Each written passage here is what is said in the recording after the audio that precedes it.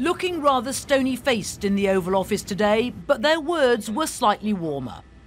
We are close partners, allies, not enemies. We have to work together. The President of the European Union in Washington to persuade the United States to abandon their policy of higher tariffs to protect American goods. You could call it retaliation, but I'd rather just say that we want reciprocal. Over the years, the United States has been losing hundreds of billions of dollars with the European Union. During his recent visit to Europe, President Trump called the EU a foe, deliberately targeting Angela Merkel, angry that Germany has such a large trade surplus with the United States.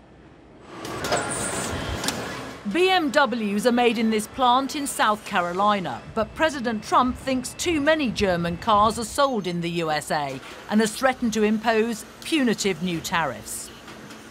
But the two sides emerged to say they'd forged a new understanding, which they hope will get rid of tariffs imposed on steel and prevent new ones being brought in against cars.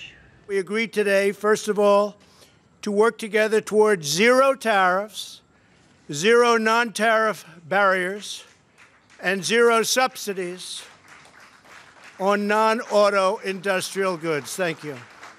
Excuse me. Britain's International Trade Secretary was also in Washington today. Liam Fox talking up the chances of a post-Brexit deal. EU officials are in the White House meeting with the President.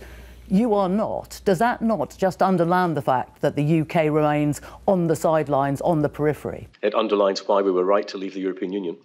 The UK is forbidden from negotiating until it's left the EU. Dr. Fox calls these consultations. Mr. Fox, can you just tell us, are you happy with the response you're getting here in the United States to your visit? I am. It's been extremely positive, forward-looking, and the discussions that we've had have been really very fruitful.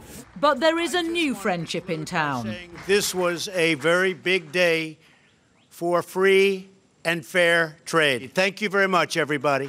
It seems to eclipse the special relationship with Britain and make the prospect of a special trade deal even more distant. Juliet Bremner, News at 10, Washington.